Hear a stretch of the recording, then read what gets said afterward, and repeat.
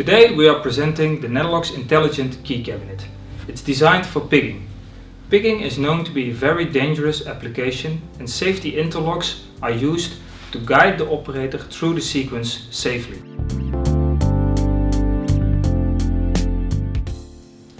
Normally, in applications such as pigging that are complex, we introduce an MPCU, which is a mechanical process control unit. But today we represent the Intelligent Key Cabinet, which is an electronically programmed cabinet connected to the DCS. This intelligent cabinet is connected to the DCS and has several advantages over a mechanical process control unit. The main advantage that by connecting it to the DCS we can add additional features to additional safety parameters into the sequence, such as pressure, for example, or temperature. Additionally, from this panel we can operate the MOVs directly, which are also implemented in the sequence with manual operated valves.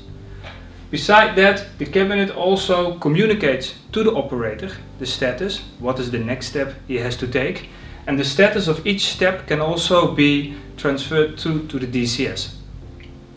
Finally, this cabinet allows you to introduce different authorization levels. It can be the authorization to start the sequence or various authorization levels during the whole process. In this example, we have connected the cabinet to a local screen, and the local screen communicates to the operator what is the status and what is the next step. So at this moment, the system is the initial state, it's the starting sequence, and the first step the operator has to do is take key 1 from the cabinet. At the same time, the cabinet also communicates to the operator via these LED lights. As you can see, multiple keys are in this cabinet and they are all trapped by solenoids. And when I try to release the key, I see they are trapped, except for the key that is initiated by the light. So the cabinet tells me key 1 that I need to take is the key that is free initiated by this light. So by taking this key, it authorizes me to start the sequence, and I will now go into the field to open the vent valve.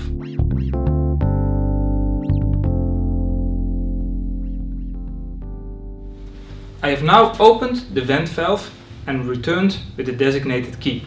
The screen says I had to open the vent and return with key E1, which is the key I have taken from the vent valve.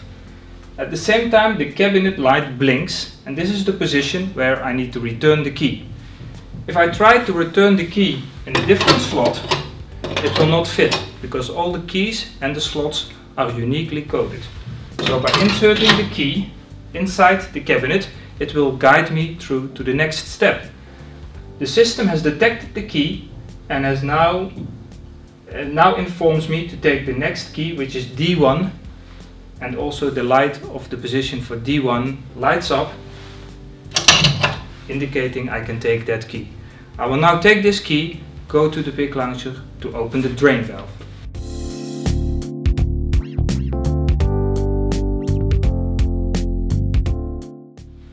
I've opened the drain valve and returned with key E2.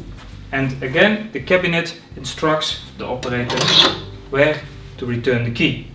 At this stage, the cabinet will tell you again what is the next step. And actually, I have to remove exactly the same key, because in the sequence it is safe to open the vent, open the drain, but also close the drain and close the vent. So the same key is released, and I'm now going back into the field to close the drain valve.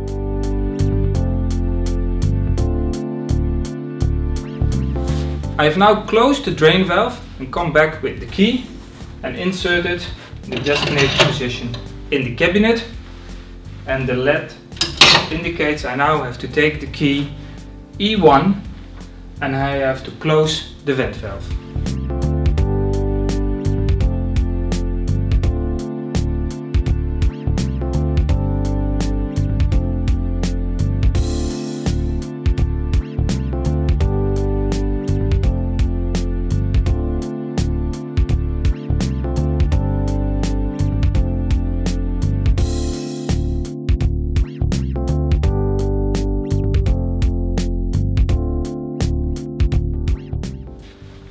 have now opened the kicker line valve and the vessel is filling up with liquid. And I'm returning the key into the cabinet. At this stage, we have gone through the whole sequence of manual operated valves and the door. But the next step in the sequence is a MOV. So from the panel, I will open MOV1. The MOV1 is now open. The pick launcher is lined up and ready to launch the pick. So we will now give the signal to the second MOV to partially close and let the pick go out. In this case, also the pick signaler is connected to the system. So when the pick passes the pick signaler, a signal is provided to the cabinet that the pick is physically out and allows you to close the throttle valve again inside the sequence. So the pick is now safely launched, and normally this cabinet will guide the operator back into the sequence to isolate the vessel, drain, vent and put it back into a safe mode. The cabinets are available in various models. They can be used in the field, in an EXD version or in the control room, and every type of sequence or layout is possible. Every sequence we have done so far is unique, so also your application is unique. And you can always contact your Netherlocks contact, sales contact or representative to get free advice or to work out a sequence together.